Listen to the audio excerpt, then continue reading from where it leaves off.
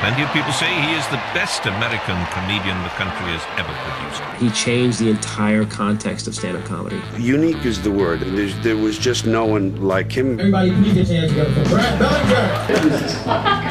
Coming in here like he owns the place.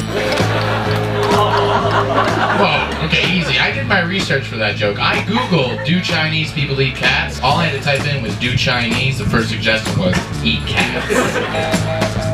He was interested in social hypocrisy. I so bad want to tell an NYPD officer, kiss my black ass. The cops came up and took him off the stage. I thought there was going to be a riot.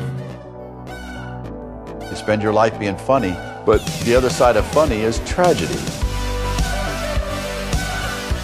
That's one of the unfortunate parts of this story, is that he was on drugs or drinking. Oh, I'm sorry, I'm drunk. I called the movie a movie. Is this guy drunk? Yeah, I'm drunk. You want to come up and fight? I'm ready for you. He was getting more and more paranoid and difficult to deal with. Yeah, I'm nervous. I am very nervous. This is hard.